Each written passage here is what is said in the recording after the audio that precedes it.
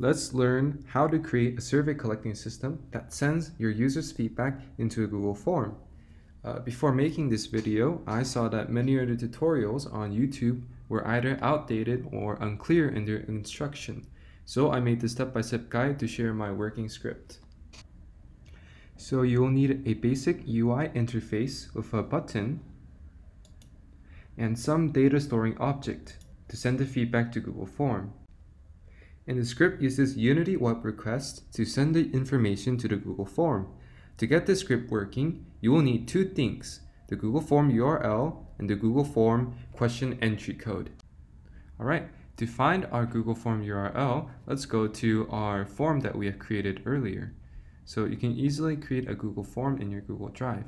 Now from here, click on the send button and click on this link. So copy this link and please open up a new tab, copy and paste the link and go here. And from here, we can right click and go to the inspect function. And now from here, we can do Command F to find what we need. So form response. Now, as you can see over here, we have our link, which is the little text between the parentheses. So copy that and paste it. Now, in order to get our entry code right here, let's go back to our Google form that we have made earlier. So click on the three little dots on the right and click on Get Pre-Filled Link. And from here, we'll be using the inspect function again. Now what we'll be looking for will be a little different. So type in code, entry dots. And as you can see here, there's a little code that gets highlighted. And if you have many question boxes, please check to see whether these entry codes correspond to each individual question. So in this case, we only have one question box, so we only have one entry code. So all you have to do is simply copy and paste.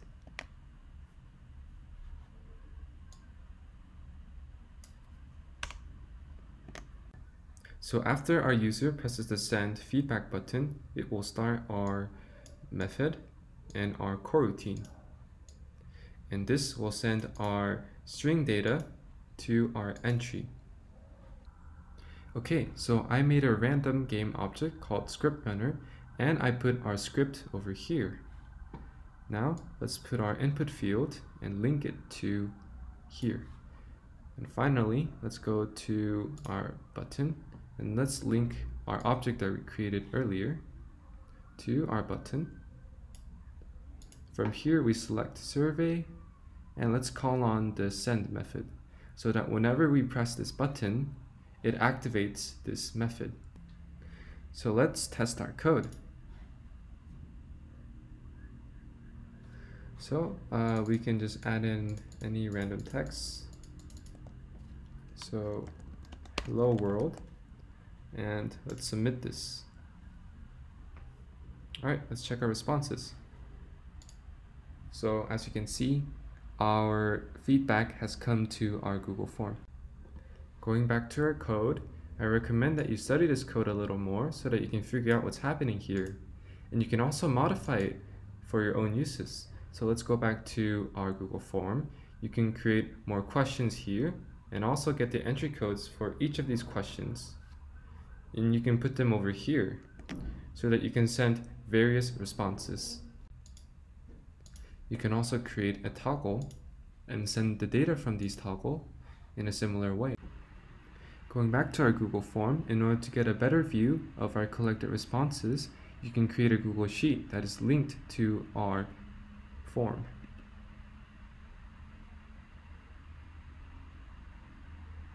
So there you go. We have our timestamp and the individual user feedback. Going back to the toggle, you can use the toggle like this.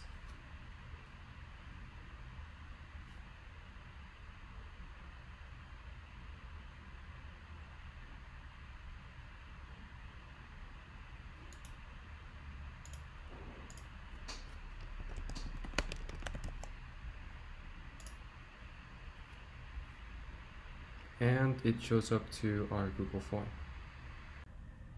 About the code, I merely changed the toggle data into string data over here, and I sent that into our Google form. Now all this code will be linked in the video description.